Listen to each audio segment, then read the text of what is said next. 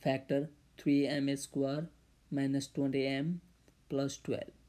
First, what we do, we multiply the coefficient of m square 3 with constant 12. We get positive 36. We have some factor of 36. Now find a pair of number which we multiply give us positive 36 and addition give us negative 20.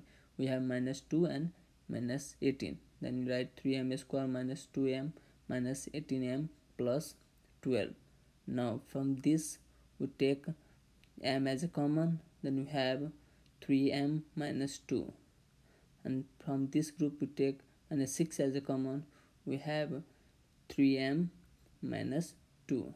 From both sides we take 3m minus 2 as a common, and we have remaining m minus 6, and this is our final answer.